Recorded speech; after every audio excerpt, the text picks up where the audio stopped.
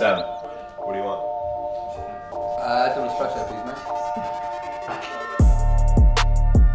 My job's basically to make sure Mitch physically and mentally performs at the best possible performance. Feel burn all the way back in as well. Session 1, we're going to go to the beach, do a little strength circuit of the body.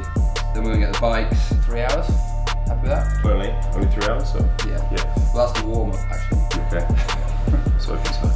And then core and mobility in pit. Sound good? That's good.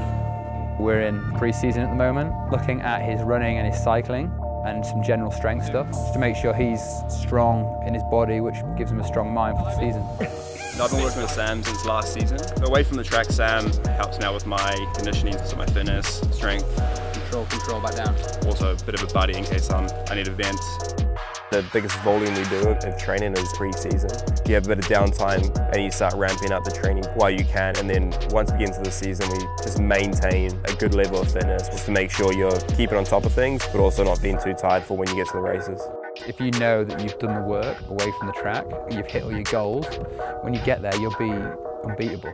When he's in a good headspace, he's arguably one of the best in the world in my opinion. I think that comes from his natural ability as an athlete.